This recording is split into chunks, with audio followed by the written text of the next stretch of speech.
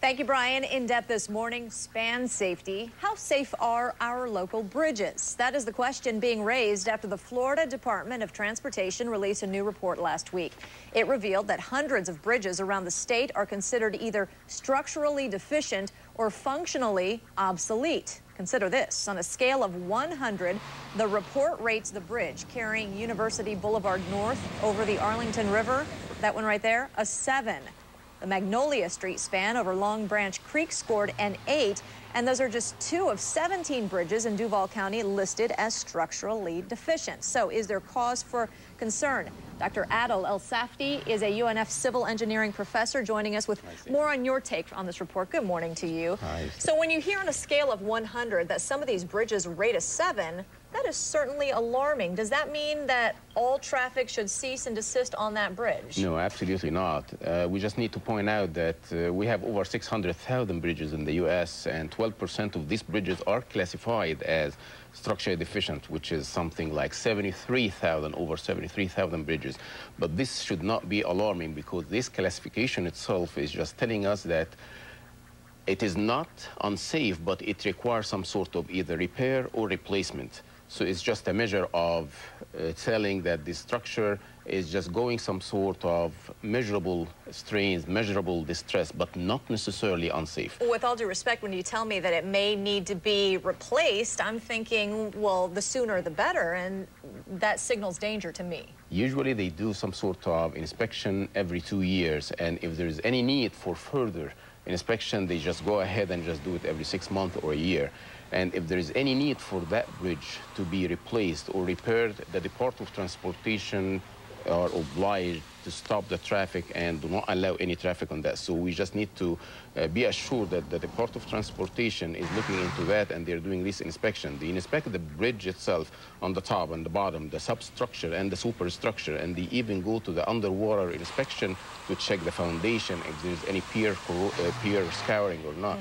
So they're doing a great job as far as just making sure that all these bridges are sound and safe. So the wording itself, or the terminology of structurally deficient, should not be alarming. It's more of a terminology to make sure that this bridge is eligible for federal funding if they require some sort of repair. You bring that up, but there's a big cost issue too, talking about replacing and repairing bridges, is it not? I mean, it costs millions of dollars. Absolutely. We have a multi-billion-dollar investment in our bridges in the U.S., and to preserve this investment, we need to have, and we are having, continuous kind of check, continuous inspection, and we are fighting against like a relentless, aggressive environmental attack, which is one factor, meaning the corrosion of the steel reinforcement, corrosion of the bearings, and we have other kinds of poor workmanship, poor design, and poor construction, and poor maintenance. All of these factors are playing a role in attacking our bridges and infrastructure in general. And making sure that they remain safe for years to come. Absolutely. I mean, you talk about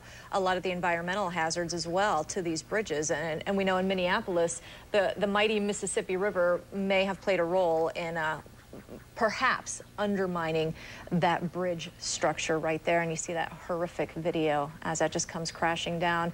Dr. Adel ElSafty's from UNF's Civil Engineering Department, thank you so much for giving us your input on this safety issue. It's a Jacksonville landmark, a symbol of our city. But tonight, First Coast News has found a secret within the Riverwalk. A problem far worse than we've ever known. Any failure that is involving column or footing, that's scary. We should be alarmed about that. The news continues with First Coast News at 6. Good evening, everyone. I'm Shannon Ogg. And I'm Donna Hicken in for Jeannie. We start now with an investigation you will only see here on First Coast News, Rethinking the Riverwalk. Our investigators have uncovered evidence of potentially dangerous problems left unfixed for years. This segment of the Riverwalk was just shut down this past December. Loose bricks made the walkway and road unsafe. Tonight, we know that wasn't the first sign of trouble. Engineers first alerted the city about the damage in the Riverwalk 5 years ago in 2002. Then in 2004, inspectors found more wear and tear on the structure's underside and said it could fail if it wasn't fixed. At that time, Public Works officials told us they had a couple of years before things started to be a concern. First Coast News' Grayson Comm is live on the North Bank tonight. And Grayson, the worry's been out there, but this is really the first time we're seeing just how bad it's become. Donna, it ended up taking this report, which we obtained, with a bold warning to lure construction crews out here. It calls on the city to take prompt corrective action, and it lists a number of support pilings with problems underneath the street and sidewalk. Here's the report put together for the city and state by an engineering firm. Every black dot is a piling under the water. Every dot with a number or note by it is a piling with a problem. Dr. Adel ElSafty's is a civil engineering professor at UNF. He says it's tough to tell how close the structure came to collapsing, but it's clear the city had to move quickly when the sidewalk first shifted. But what I can tell you for sure is that any failure that is involving column or footing, that's scary. We should be alarmed about that. The city knew some trouble lurked under this nearly 50-year-old structure after an inspection in 2002. The public works chief says the city's been saving up for an in-depth study ever since, and he insists there was no clear danger until the sidewalk shifted and this report came out 6 weeks ago. The 3 pilings were broken there. That was basically a surprise to the city. There was nothing that indicated that we were going to have a problem such as this come up this quickly. The sidewalk and road have been shut down ever since. Temporary fixes were finished today. So the bridge was supporting the weight. I don't think there was any time that anyone was even in danger of it falling. And keeping the public safe into the future will mean a complete and probably costly repair job for many of the problem pilings and the pavement they hold up. An engineering company is studying just how to do it. Right now, no estimate on how long it'll take or how much it'll cost. Live on the North Bank, Grayson Comm, First Coast News, your news leader. All right, Grayson, thanks very much. And now with those temporary repairs on the North Bank now wrapped up, the road there is scheduled to reopen once the debris is all cleared. That probably will be sometime late next week. The city tells us the Riverwalk itself, though, will stay closed until engineers can be certain it is safe.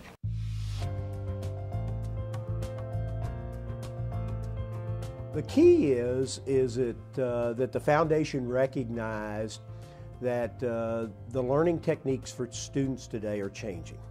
And we had to get involved in that, in teaching upcoming architects and engineers in a more hands-on type of environment. And so we've developed these studios.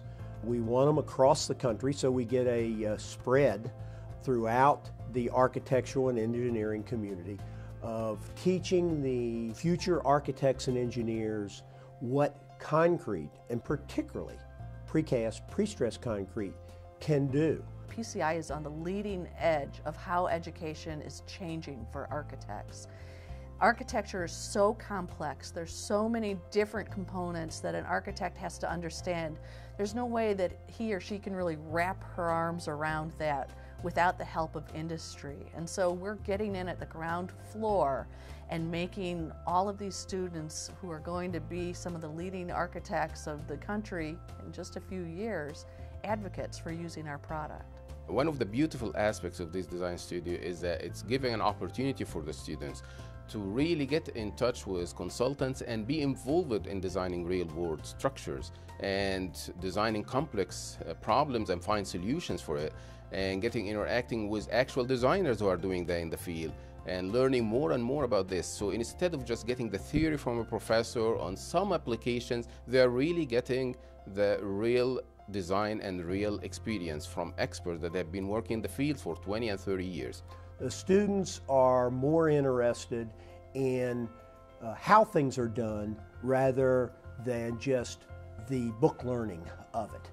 They're interested in the things that can be done. They're interested in coming into our plants and seeing how we produce the concrete. What is the processes that we use? What are the processes that work? What are the processes that don't work? We were so fortunate to have this kind of collaboration with an industrial partner, Gate Concrete, and we wanted to have that for years. And finally our dream came true when Gate Concrete gave us the opportunity so that we can start this design studio that's building an intellectual connection between the industry and the academia. I would love to see a studio at every architecture school in the country.